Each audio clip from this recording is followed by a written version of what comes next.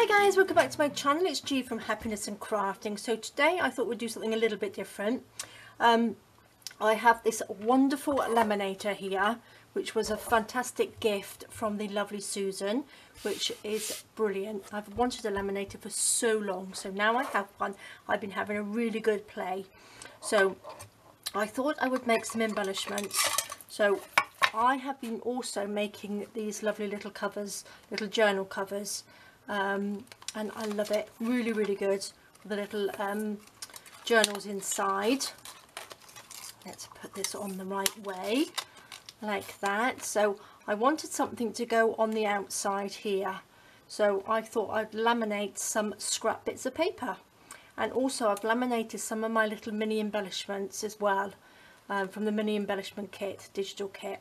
But I also did some lovely little bits of scrap paper, which I thought was a great idea. I just wanted something to hang down, and I thought I'd laminate them to go with the laminated cover. And I think it looks really nice.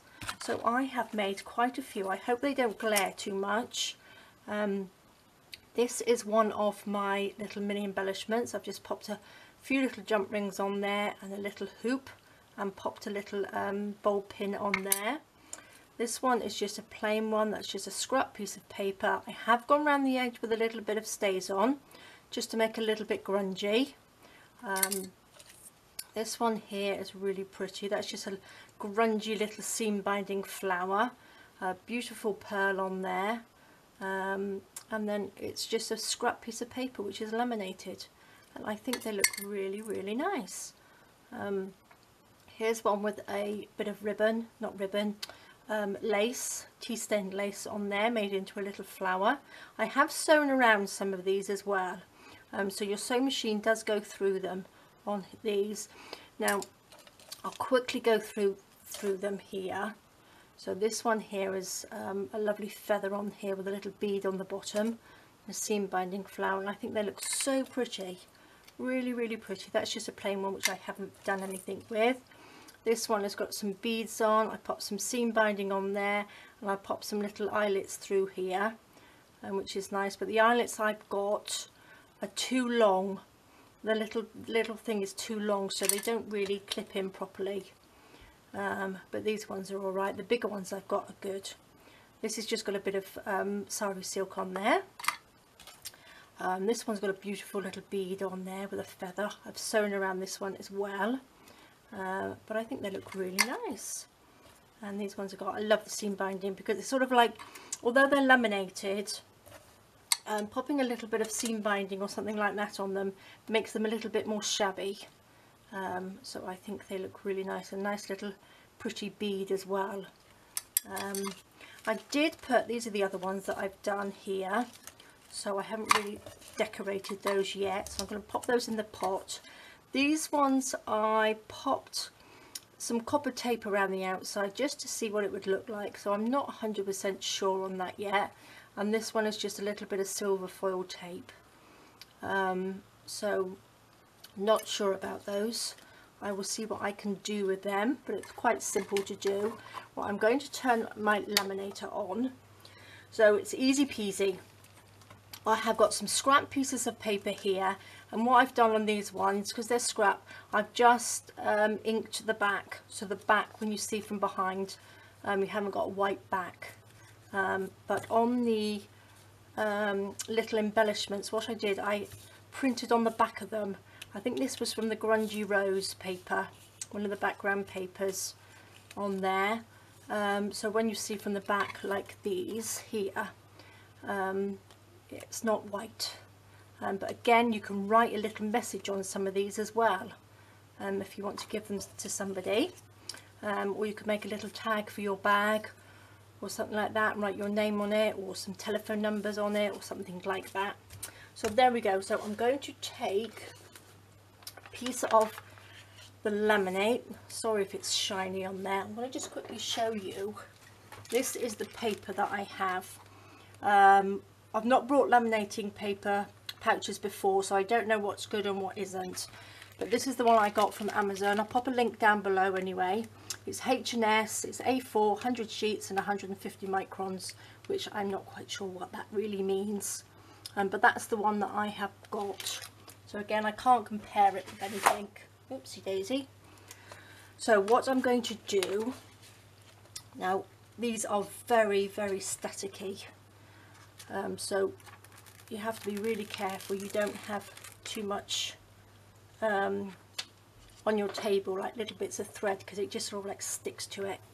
So what I'm going to do, I'm going to take a couple of these, I'm just going to pop them onto the laminating sheet, just like that. Doesn't really matter where they go, just so you've got enough to cut around the outside of them, just like that. And then I'm going to pop some of the little embellishments here. These are from the mini embellishment kit, just like this. What else have we got? Some nice little house there, little bird's house.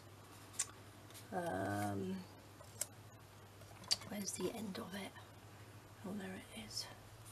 So I think, I'm not quite sure how many we can get on here, but there we go. We shall put 12 on there, just so we've got enough room to cut around them, like that. Pop this over the top. Doesn't matter if they're a bit wibbly wobbly. Pop that down. I'm going to pop that over here and bringing this over. I'll pop it like this because I need to, let me just turn it around. Just need to pop that in here, like that, like so, and that will go through. But I'm going to show you this because I loved making these. I have made another one here, like this one here, and I popped some holes in it. I popped 3 holes in it, but I think that's probably too many for the size of the journal.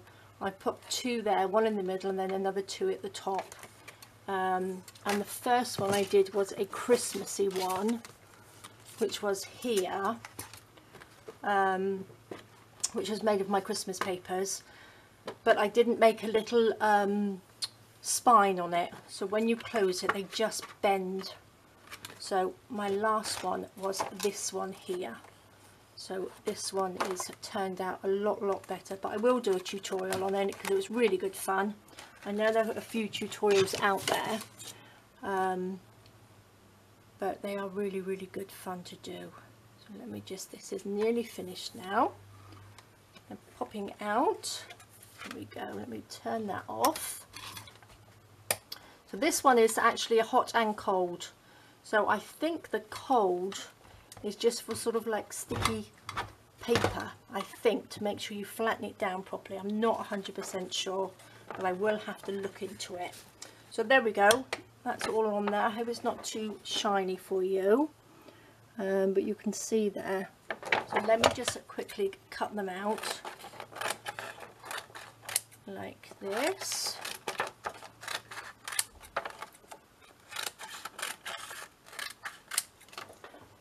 Okay, I'm just gonna chop them like this for a minute, because what I'm going to do, I'm going to cut it out. Don't cut right up to the edge, just go so you've got a little gap in between.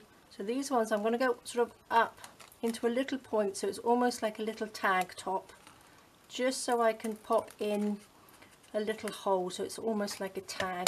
This, make sure you pop it, all the little bits, into your recycling, because it is plastic.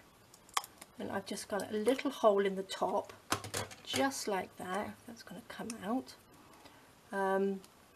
So what I will do, I'm trying to go around the edge with some stays on so you can see the shape, if you can. Not sure whether you'll be able to see it. Just like that. It sort of grunges it up a little bit as well. So that's the sort of shape that you get, and I think they're really nice.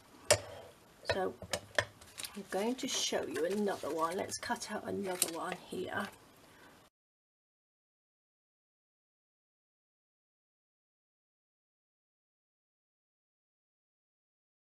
With the laminator came the little corner, because again the laminate is really sharp, so it gives you a little punch just on the little sharp edges. These ones I don't, because I rounded them off. because they won't wiggly woggly around it. Okay, so there we go. That's a few there, so I think they look really good. I'm going to take my hole punch again, pop that in the top like that, in the top of this one. I made some with this paper because I want to make a journal with that, so I thought it would have a little dangly to go with it. So let's pop, I'm going to pop one at the bottom, a little hole at the bottom as well, so we can have a dangly off the bottom. Let me do that on this one too. There we go. Now I've got some beads here.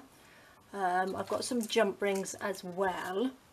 I need to restock some of these because I don't have a huge amount left. You can see which ones I use. Okay, let's pop, jump the ring through the top. Shall we pop a little seam binding flower? Let's have a look. What have we got? This one, I think. Just poke it through the seam binding like that. Push that together so that hangs off. And then all as I did then, I've taken a little bulb pin, just like that, and clicked it to the top. Just like that, so that just hangs down. And it's super easy. What should we have? Oh, there's a nice little pink bead there. And then I can just hang that little bead. I think I'm going to have to put a jump ring in there. Pop that onto here. And then that can clip on there. And there we go. Easy peasy. And they just dingly dangly down, and I think it looks really, really lovely like that. Quite simple to do. What should we have on this one? Let's pop a little jump ring at the top.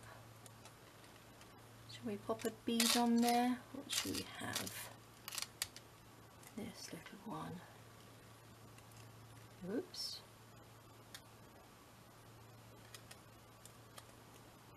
We could have a little dingly dangly one at the bottom. Need a jump ring.